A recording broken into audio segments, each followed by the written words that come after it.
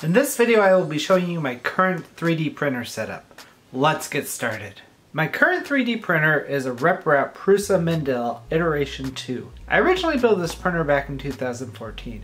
I chose this particular printer, the Iteration 2, because at the time the Iteration 3 required some laser cut parts and the threaded rods were much easier to get a hold of.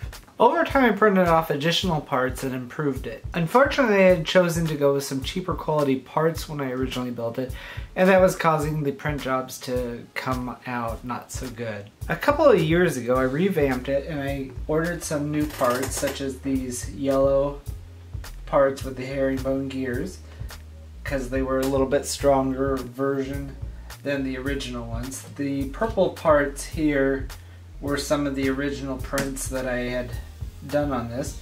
I also ordered an aluminum heat bed here, which before I had a little circuit board one and it took forever to heat up.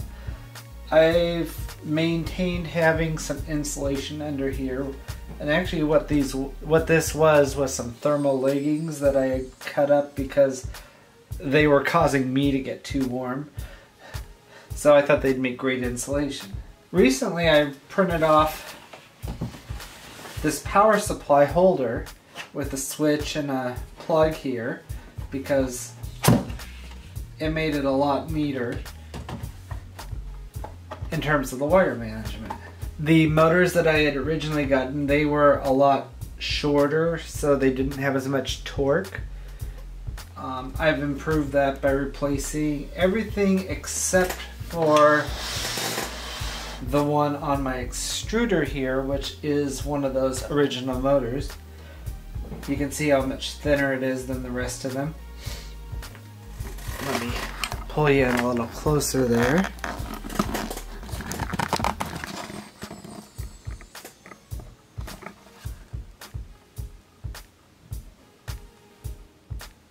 The reason I've kept that motor on there is because I wanted the print head to weigh less, so there wouldn't be as much back and forth with as much weight on it.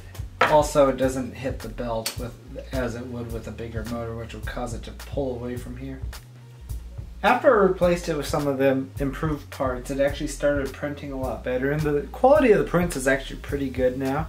However, due to my original decision to go with the Iteration 2, I'm finding that if I go above 8 centimeters or so of print height, then it starts hitting the top bar here. And the only way to fix that would be to go with the Iteration 3, which didn't have that problem. So I've decided to try out a different printer that has a much better build volume. In my next video I will be unboxing and assembling the Creality 3D Ender 3 printer, which I got for under $200. I actually only got it for $180. I'm going to put the link in the description, and that's a lot cheaper than anything I could actually piece together myself. Now the reason I decided to go with the Creality printer is because it's actually based off the Iteration 3, and I've heard some really good things about it, so I'm really excited to try and set that up and get that going. Now, there's some things about this printer that I definitely really like. I have much better motors on it than I believe comes with the Creality printer. However, the Creality 3D printer runs at 24 volts, which means it's going to heat up a lot faster than this one does. I usually get this one to around 100 degrees, and it takes 10 to 15 minutes or so. And I've heard with the other printer it actually can heat up in about 5 minutes. Thanks for watching. Give this video a thumbs up if you enjoyed it or it helped you. Also be sure to subscribe so you don't miss any of my future videos. Thanks for watching.